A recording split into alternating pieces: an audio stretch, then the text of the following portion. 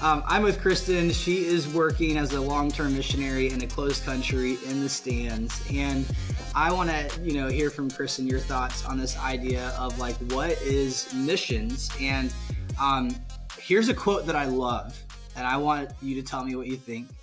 You are either a missionary or a mission field. And let's start with that in mind and talk about like, what is missions, and is there a difference between local missions and global missions? Yeah, absolutely. That is such a good question.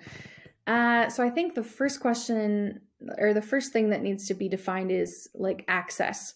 So in terms of missions, we are talking about crossing a cultural and linguistic barrier.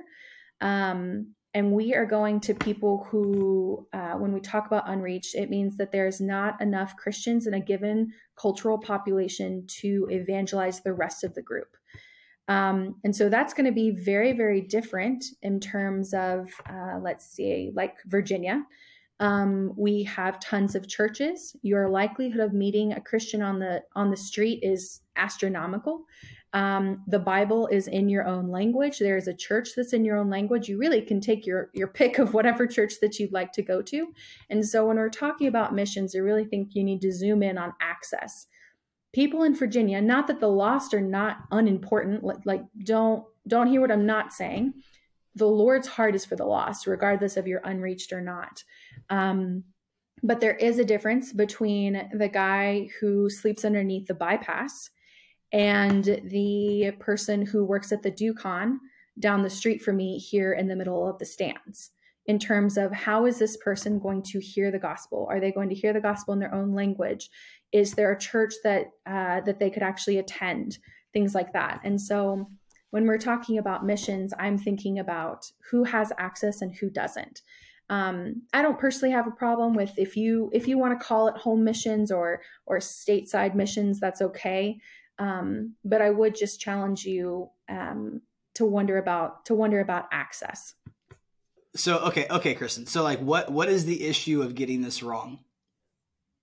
Yeah, so I think what happens is that we do not allocate resources to the places where it needs.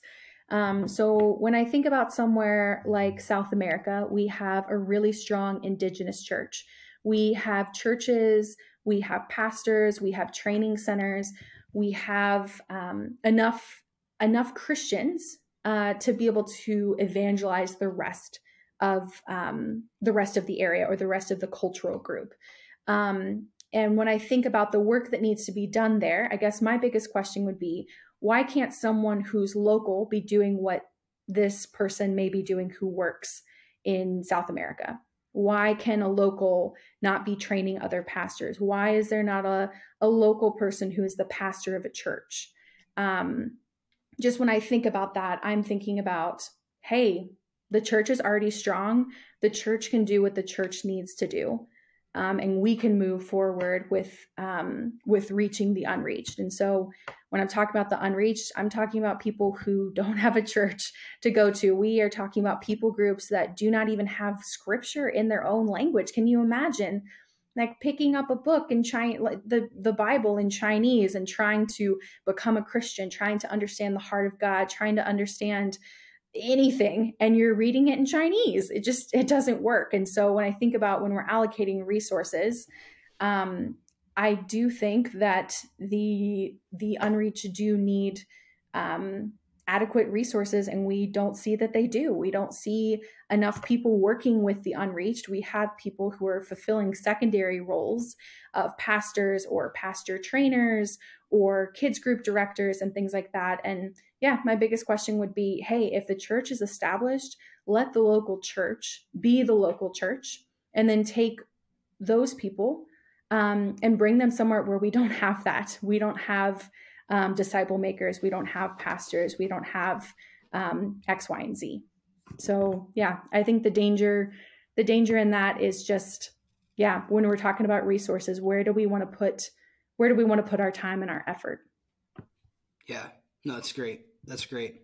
All right, let me hit you with another one. Short-term missions trips. What are your thoughts? And I'll ask you some more on this, but like, Ready, set, go. Yeah, so for short-term trips, just to be honest, if you were going on a service trip to somewhere, yeah, I would just ask, what is the sustainability of having a group of foreigners come in and do the work that could be paid to a local whose job that is, right? There are painters, there are house builders, there are church builders, there are septic tank guys, there are people that we could be empowering to work and to love on their church by doing those things that the church needs, and not having a foreigner. When we look at the model of in Acts, we see that they're like, oh no, the Gentile, like not the Gentiles, but these group of women, they are like, their needs are not being met. They're going hungry. And so the apostles are like, okay, we're going to appoint people to do this. And so that's not to say that these kind of service things are bad, but they are not the primary work. And so when I think about short-term trips, I think it's important. I think that short-term trips should be for people who want to see if they want to do this line of work. Someone in South America does not need you to come build their church for them. That local community needs to have that local builder build the church and be paid for it. And so I would just say, yeah, if you're thinking about short-term trips, I would move away from service trips if at all possible, and really think about, how do we make this sustainable? How do we make sure that this exists after we leave, and that this doesn't fall apart after our Western money leaves the picture? All right. So one of the questions that comes up a lot, and I think I've heard different takes on it. And sometimes it's kind of at the, like, why even send North American missionaries anymore? And other times it's like, hey, why wouldn't we do this method, which makes sense, is strategic, is why not just send money and send out more local workers from a home country to reach their own people, in lieu of sending costly North American long-term missionaries? Why not just bring our missionaries back and send the money to those people, and they can go a lot further, a lot faster in their own language than we could? Yeah. So I would definitely say that is something that I am still wrestling with. And so I'll just share a few thoughts, maybe some pros and some cons. So pros is that a local who knows the language, who grew up in the culture, will always do a better job of presenting the gospel than I ever can, no matter how good my language is, no matter how long I live there. Locals are going to be your church planners. Locals are going to be your church planting catalyst. They're going to do that heavyweight lifting. Some of the cons that I think about are going to be a lot of like financial. So when you think about, it's like, okay, is this sustainable to bring outside money into this economy, into this place, into this, this local organization? Is that sustainable? What happens to that local worker when their support comes from the other side of the world? The second question, kind of the second con that I see, is when locals are, let's say we'll use a definitive example. When there have been pastors who, they pastor a small congregation, and so the pastor ends up getting support from America or somewhere in the West. And so what happens is it really stunts the growth of the church, because really the command to tithe is really important. And when you think about developing that muscle of tithing for new believers, if I'm sitting in that church and I'm seeing my pastor get paid with outside money, the question then becomes like, why would I ever need to tithe? He gets his money where he needs it. I would say the third thing that I think about is that if you start to pay certain people to do certain jobs, then other people who may also be really good at that job will never start the job because they think that they should be paid for it. So when we think about disciple making, everybody should be a disciple maker. everybody, like no matter where you are in the world, you should be a disciple maker. And it's like, if I decide that I'm going to support this local, I really see that he is making disciples. He is sharing about his faith. He started a home Bible group, and he wants to quit his job so that he can do this full time. The money would then come from the outside. The question becomes, how will he motivate other disciples to be disciple makers if he's the only one who's being paid for it?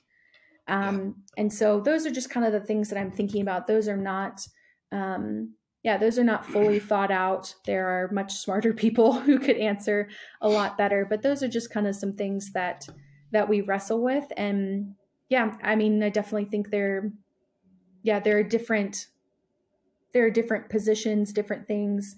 But I would be lying if I said that I had a definitive answer, but those are some of the things I'm thinking about. No, I appreciate your transparent thoughts on it. I do think there's pros and cons. And I think a lot of the pros are just kind of practical, like they're very pragmatic. It makes sense on paper. But a lot of the cons are thinking in the long game and what is the culture that we create? What is the dependency that we create? Are we actually creating a church planting movement that's decentralized and doesn't depend on us, and that could continue to work even without us by doing that? Or are we creating something that's not ultimately healthy and we're building off of a bad foundation, possibly? Yeah. There's a lot of questions that come into play. I tend to lean towards, there may be times to leverage funds to get something going in unique ways, but it's got to be in ways that doesn't create dependence. It needs to have a very quick exit plan, an exit path. And generally speaking, I do think it's better that we help local believers do what God's called them to do without those type of kind of incentives, if you will. Because what happens when we can't provide those incentives anymore? And to your point, what do the people around them think if they know that one person gets an incentive but others don't? So I tend to lean towards it's not the best. It just makes sense on paper, but not necessarily. Paper doesn't equal spiritual, and paper doesn't also equal the history of church planning. And unfortunately, using outside funds has not worked out a ton in the most recent past for church planning. And so, I would definitely agree with most of your sentiments. Absolutely. Yeah. Thanks for sharing your thoughts.